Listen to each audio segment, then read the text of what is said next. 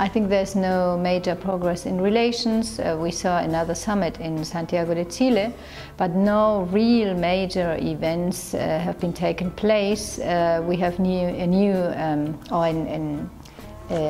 additional action plan with gender policy and investment higher on the agenda, but there is no real progress made with regards to EU-MERCOSUR relations.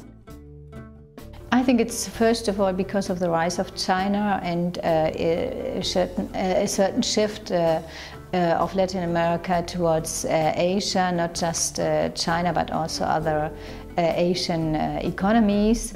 We see that Chile, Mexico, Colombia and Peru are part of this Pacific Alliance, which looks more and more towards Asia.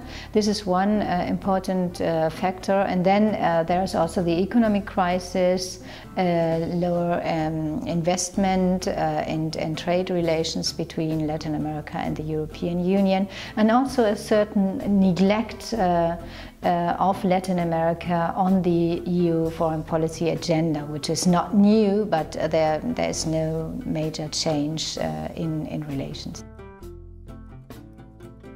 I think the European Union should bring back its own brand in the region, which are mainly values and norms. There's no common document between the EU and Latin America with regards to democracy, for example.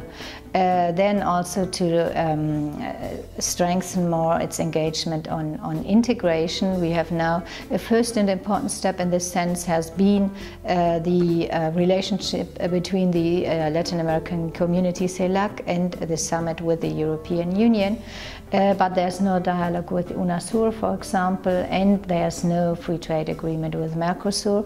And I think the policy could also be more innovative, more engaged with regards to the upcoming agenda the new agenda in Latin America, mainly drugs, security-related issues, but also more an increased engagement in economic terms.